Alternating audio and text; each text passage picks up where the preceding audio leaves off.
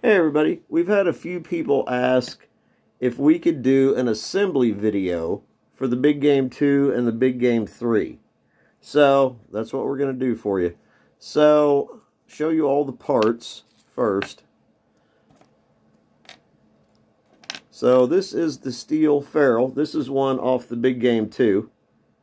It's got 4 flats milled on it, whereas the Big Game 3 has 3. So, this one solid piece. Here is the aluminum blade sleeve. This is one for the 2 blade, and this one for the 3 blade. Obviously your blades.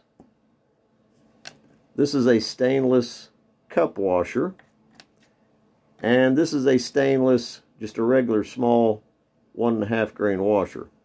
So all you do, let's do the 3 first. Slide the aluminum blade sleeve over the steel ferrule with this shouldered end toward your thread, toward your 832 thread. And then take your blade and put the front of the blade in first. Put it down in there, and it will go up into the steel tip. Now put the back of the blade down into this shouldered out area. Now kind of hold your thumb and your finger, because the blade will just fall out, and rotate it over. Now be careful, obviously, they're sharp.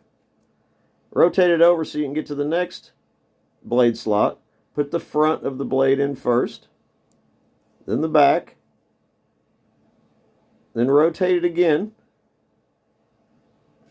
You know, you've got to do it a couple times to kind of get the hang of it. Get your 3rd blade, put the front of the blade in again, slide it down, and then put the back of the blade in.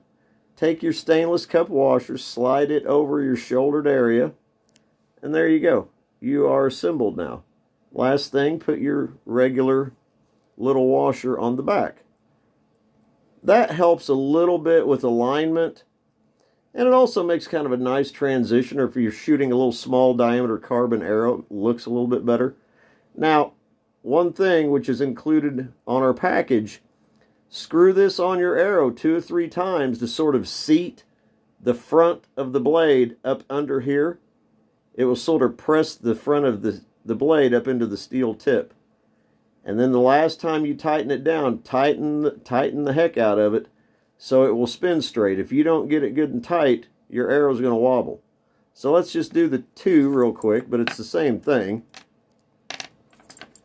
So slide the 2 blade sleeve, put the front of the blade in first, then the back, turn it.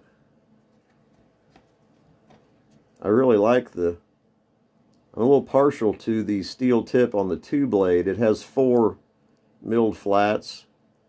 And that's kind of a neat thing about ours. They're pretty modular, you know. Like if you want, you could use this 2 blade steel tip on a 3 blade body, and boom, all of a sudden you got a 3 blade that's 280 grains instead of 300. Because this 2 blade steel tip is 20 grains less. So that's kind of a cool thing about them. But anyway, now put your cup washer on there, your regular washer,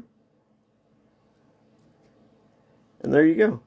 And again, tighten this down 2 or 3 times to sort of press this up under the tip, and then you'll be good to go.